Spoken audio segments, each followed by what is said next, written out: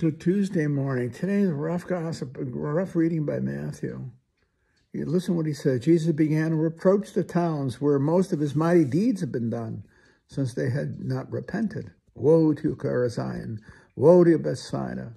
For if the mighty deeds done in your midst had been done in Tyre and Sidon, they would have long ago repented in sackcloth and ashes. But I tell you, it would be more tolerable for Tyre and Sidon the day of judgment than for you. As for you, Capernaum, will you be exalted to heaven? You'll be thrown down to the netherworld. For if the mighty deeds done in your midst had been done in Sodom, it would have remained.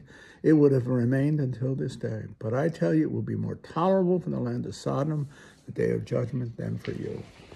I take that as a very strong warning. Be careful when you betray your foundations. Be careful. The mighty works. What are the mighty? Christ was doing miracles, of course, but the mighty work was his preaching. And when you think of the early church in Matthew, be careful about rejecting Christ among us, the church. Be careful, because you'll get what you pay for. See, the one who hears the word of God and keeps it will have a foundation. The one who doesn't, though it was offered and was present, will pay a price for it. And I think that is absolutely true.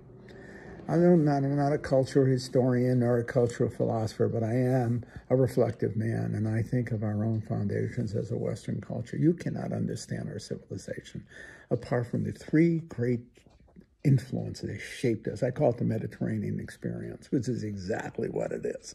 Out of the Middle East, North Africa, and Southern Europe. Okay, what do you get the big three? Greek philosophy gives you science, the scientific mind. Rome gave you law, universal law. Okay, the constitutions, the law. Christianity gave you humanism, the foundations of radical humanism, what it is to be truly human. See, a child of God in a very, very powerful sense, and an ethic to back it up. Self-sacrifice, self-sacrificial love. Those powerful elements fused together. It took centuries, of course, but it fused together to give us Western civilization. And since the 17th century, we began to betray it. Not in the sciences, not in law, but in the foundational element of our morality that undergirds our civil life. We began to abandon Christianity.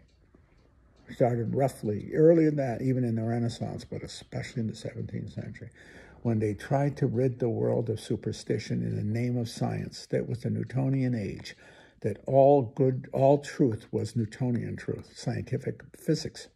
Okay, mathematical physics is the only true truth. Okay, it was an ideology. Science became ideological, quasi-religious in terms of its commitments. And religion was a matter of the heart and therefore basically whimsical, private, but not universal and not rational. Hence it got peripheralized. Pious, but not a wisdom. Newtonianism was the only wisdom. Now, in the good news of that, it gave rise to constitutional government, and it began to weaken monarchies, the absolute rule of monarchies. We wouldn't be here today in the Americas without it. I'm grateful. I'm eternally grateful for guys like John Locke, okay, and Thomas Hobbes, even, to tell you the truth. Even though he's a pagan, I don't care. That's where your constituted limited government came from. I'm grateful for the Enlightenment, I have to say, and the importance of science, etc., and constitutional government, etc., etc., but not its abandonment of the wisdom of the Christian gospel, not its peripheralization. And what has happened, and it has weakened, in a sense, the other elements of our society, our moral foundations. I fear, in that regard, for our culture. The fruit of the scientific, the fruit of the secularization of society was the rise of Messianism in the 20th century. And who were the messiahs? Hitler, Mussolini, who was a jerk. He was a jerk, but Hitler was no jerk. Stalin. You could throw in Mao. You got nothing else to do with your time. He was Western educated. These are monsters. messianic monsters. They led to 80 million people being killed, most of whom women and children. They were all Christian, and not Mao. Stalin was in the seminary, Russian Orthodox. Mussolini was a Roman Catholic, and so was Adolf Hitler, was Austrian Catholic. Are you kidding me? Probably was an altar boy. That freaking little monster, huh? They assumed messianic roles, and look what they brought about. They abandoned Christianity in the name of messianism of power. Yeah. And they destroyed, in a sense, they destroyed the very constitutional governments of which they were a product. They became dictators. Remember something, Hitler got elected. He was elected. He was chancellor or whatever the hell he was. Do you think about that? I think of Hitler all the time because an enlightened people, there was no one more enlightened than the German people. And yet they produced the worst monster in the 20th century, maybe in history. And they supported him.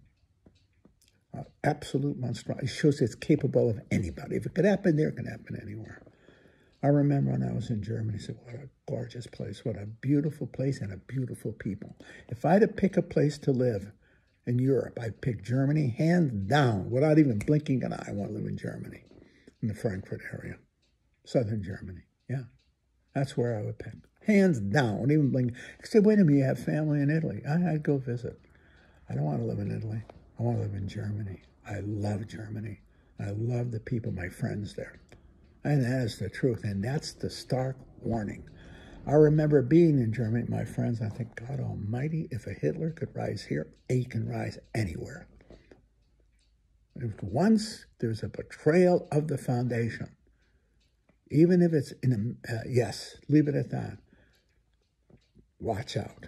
Pass auf, as you say in German. As man sagt auf Deutsch, pass auf. Be careful. Because you're going to reap. You are sowing the wind, you're sowing the wind, you will reap the whirlwind. And it's exactly what happened. And it can happen again and again and again. That's the truth. That is the truth. You know, it's inner betrayal that leads to catastrophic consequences. No one's ever conquered from the outside without having failed from within. And it's usually moral failure that leads to the cataclysms, the moral cataclysms that bring down cultures and nations and people. Whatever else is true, Western civilization has its roots in Judeo-Christianity, Judaism and Christianity. You abandon that. You abandon the soul of the culture and the nations. Europe abandoned it and paid one hell of a price for it, the 20th century. And it goes all the way back to the 17th. As much as it is the foundational culture for constitutional government, God, a wonderful, marvelous government, okay? It led to dictatorships and horror. Because it betrayed itself. We have to worry about that in this country. We are fully capable of it, of selling out our very foundations. If it could happen in Europe, especially in Germany, the most enlightened people in the world, in history, it can happen anywhere. And that's the truth. Pass auf.